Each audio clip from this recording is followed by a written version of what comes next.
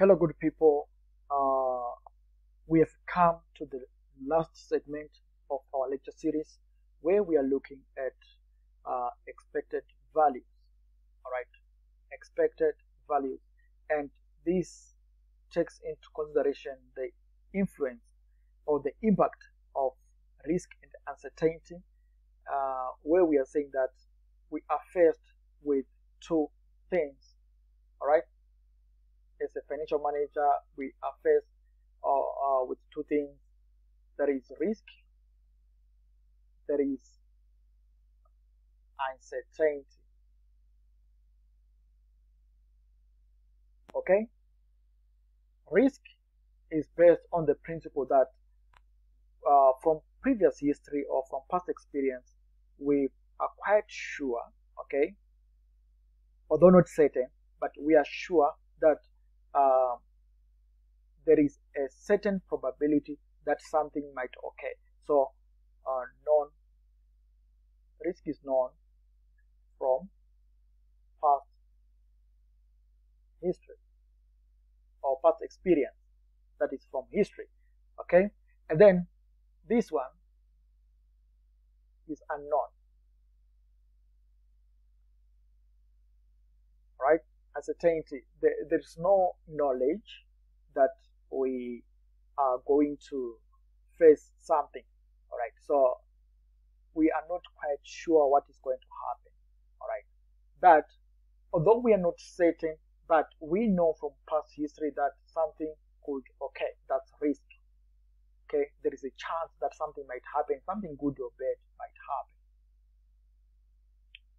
All right, so the expected value takes into consideration those probabilities to inform managers of the present. Now, there is this example on a company called X. X Limited is considering launching a new product. This will require additional capital investment of $200,000. The selling price of the product will be $10 per unit. X has ascertained that the probability of a demand of 500,000 units per annum is 0.5, with a probability of 0.4 that it will be 20% higher, that the demand will be 20% higher, and a 10% chance, or 10%, 0.1 probability that it will be 20% lower. The company expects to earn a contribution of 50% and expects fixed overhead to increase by 140,000 per year. The time horizon for appraisal is 4 years. The machine will be sold at the end of 4 years for $50,000. The cost of capital is 20% per annum. Calculate the expected NPV of the project. Then, assuming that the demand is certain at 50,000 units per annum, that is the NPV of the project if fixed overheads are certain, as follows. What is the NPV of the project if fixed overheads are uncertain, as follows? All right, so initially what was uncertain was the demand, but in this case the fixed costs are now uncertain.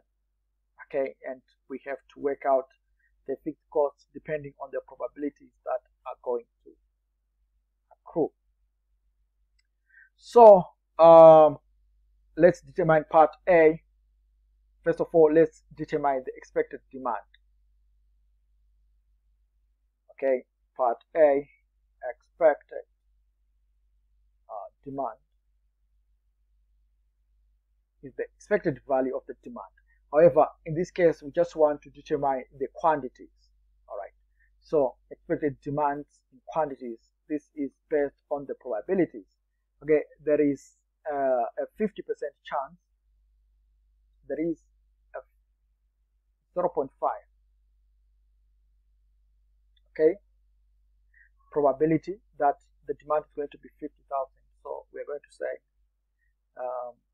50,000 multiplied by 0.5 plus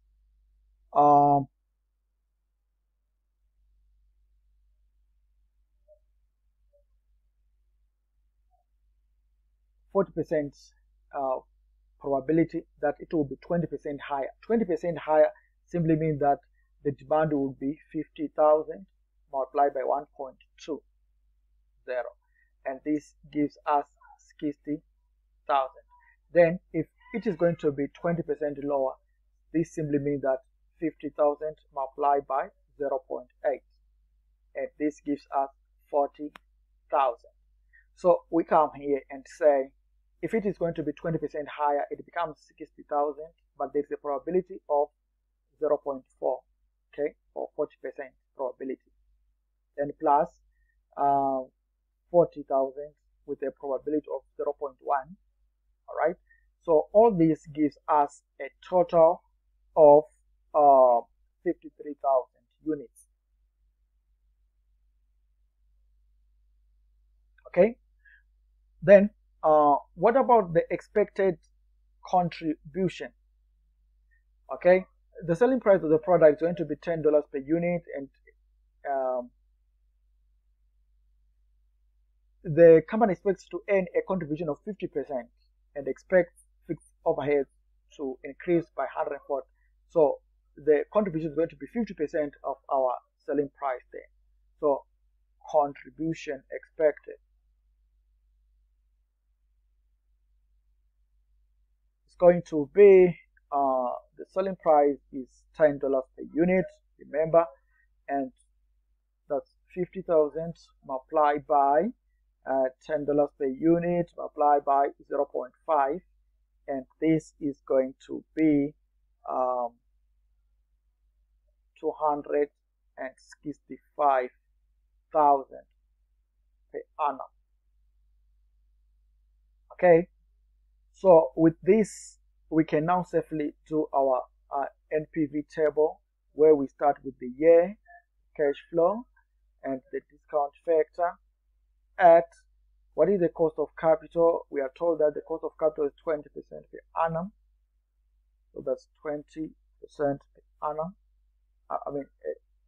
20%. Then the PV. All right.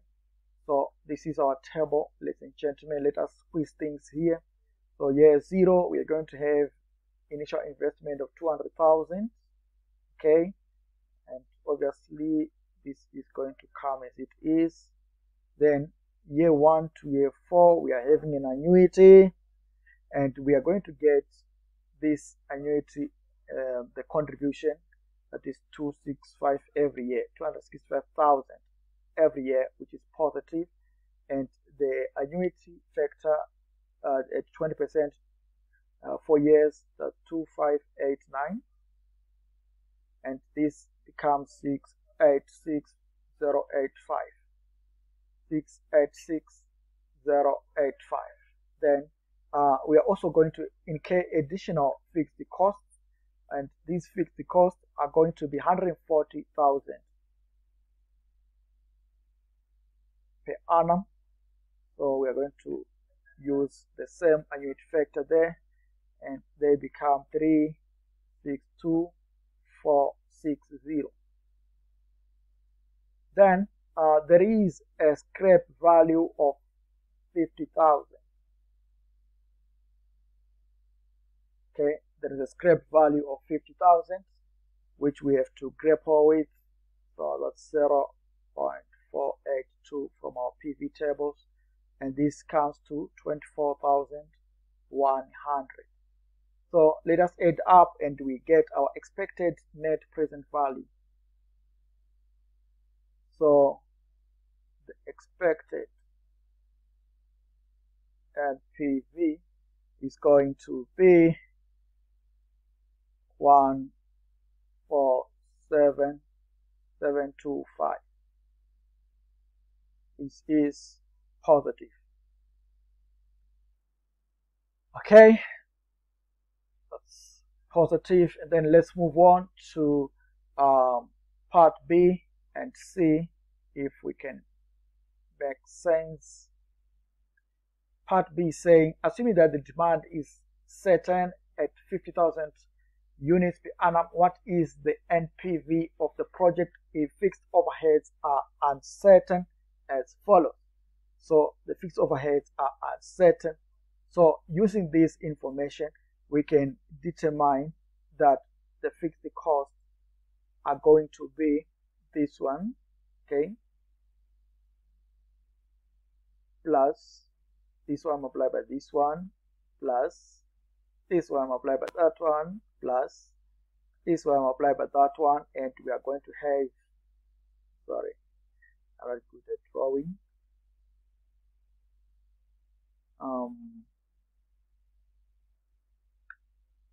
They all come up to a figure which is going to be 158,000 per annum. Okay, so we are going to use this figure as the figure for our fixed cost. All right, and then what is going to happen to our contribution? Okay, initially our contribution was based on this computation. Okay, initially our contribution was based on the contribution. I'm sorry, there it's supposed to be 53, was based on this. Okay, so it was based on the expected demand there. All right, the expected demand we had determined to be 53,000. So initially our contribution was based on this figure, but now it is going to be based on 50,000 because demand is certain this time. So as demand is certain, as demand, okay, all right, as demand is certain at 50,000 units, therefore expected contribution is equal to 50,000 multiplied by $10 per unit multiplied by 0.5, and we are going to have the contribution of 250,000. Let me try to verify. 50,000 multiplied by 10 multiplied by 0.5. Yes, 250,000. So the figure for our expected fixed cost is this one. All right, we determined that. Please just replay the videos to whatever part you need to understand more. So then we have to come up with our NPV table, cash flows, discount factor at 20%, and the PV. Okay, yeah, 0, that's 200,000 initial investment. This comes as it is. Then year 1 to 4, that's the contribution of 250,000. All right, that's the contribution, and we are using the unit factor 4 years at 20%. All right, then 1 to 4 for fixed costs, we determine them as 158,000. All right, 2589, and then the scrap value in year 4, and this was 50,000. All right, and we are going to use this rate at 20%, 0.482. All right, so if we do our multiplication, 250,000 multiplied by 2.589, that's 647,250, and then 158,000 multiplied by 2.589, that's 409,062. Then 50,000 multiplied by 0.482, that's 24,100. Remember, this one is negative. Obviously, we get our expected NPV of 62,000 288. Okay, so basically that's the NPV issue we needed to understand. All right, so we are done with the topic, and normally we need to appreciate that the discount rate which we have been using so far has been given by the examiner, and quite often we will be required to adjust this discount rate uh, in line with the conditions associated with whatever project we want to undertake. All right, so we need to touch on those areas in our future topics or in our future studies in the same course and in exams that are going to come after this course. So that's a meal for another day. Okay, the risk adjusted discount rate is a meal for another day. We just have to stop it at this juncture. All right, so I would want you guys to just watch a video where I'll be going through a past exam question called Vixen, which is from the March-June 2017 paper. All right, so until next time, may you please continue to subscribe, to like, to share the videos, and also to feel very excited, because if you do not cheer yourself up, nobody is going to come and cheer you up. So you just have to trust in yourself, to believe in yourself, and to concentrate on your studies. Until next time, once again, may the good Lord continue to bless you. Thank you.